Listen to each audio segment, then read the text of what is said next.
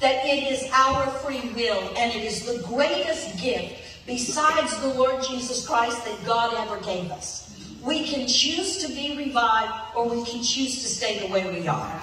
We can choose to call things that are not as if they are, or we can continue to flow based on what our eyes see. Our church has been through something, and we could have kept our eyes on what we saw. But you know what?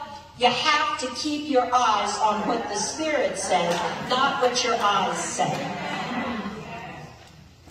The next thing that I love about this word is it says, be active. Church, we've got to start being active. We've got to start being active in the things of God. We've got to start participating with the Spirit. We've got to start feeling the intensity of the Spirit. And it's something that it makes people do different things. You hear me?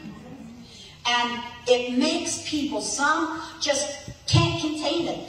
They're loud, they're rowdy. And you know what? It scares some people. And I'm watching, and I'm living in a situation where, you know what? Loud and rowdy is where we're going. You do know that, right?